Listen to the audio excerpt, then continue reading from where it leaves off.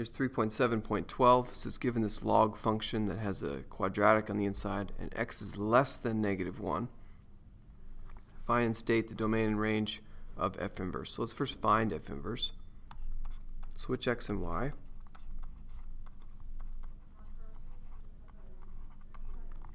And then take e to the both sides.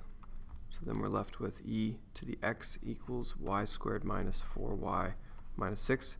Now I need to solve for y, so in order to do that I need to get basically 1y. So I'm going to complete the square.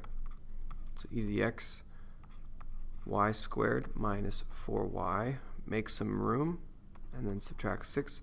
So to complete the square I take half of -4, which is -2, and I square it, so that's plus 4. Now I just shifted the whole function up 4, so I need to subtract 4 to keep it the same. So that means e to the x is y minus 2 squared minus 10. And now I can start solving for y. So I have e to the x plus 10 equals y minus 2 squared. So then 2 plus or minus the square root of e to the x plus 10 is equal to y. So here's our inverse. Well, both inverses.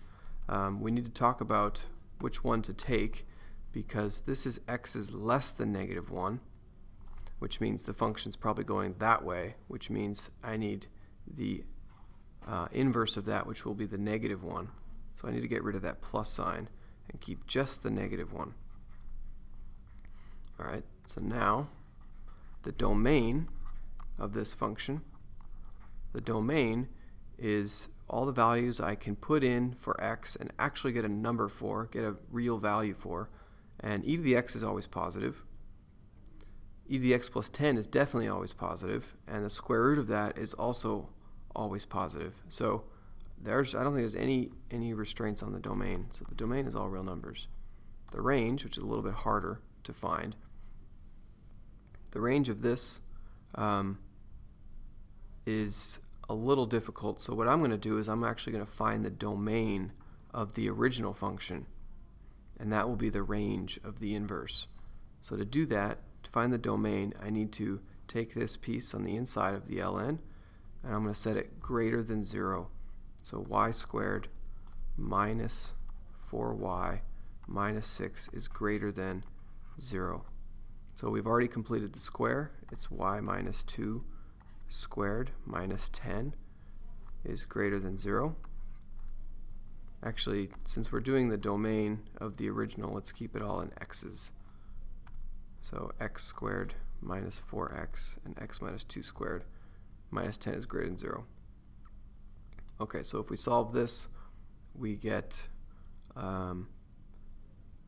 x minus 2 squared is greater than 10, and then we'll have a number line. And we'll have, right here, we'll have minus square root of 10 plus 2, and we'll also have the positive square root of 10 plus 2. So that's just when we're solving for x here. So remember, the question is, when is it greater than? Well, we have a quadratic. Its leading term is positive, so the quadratic is here.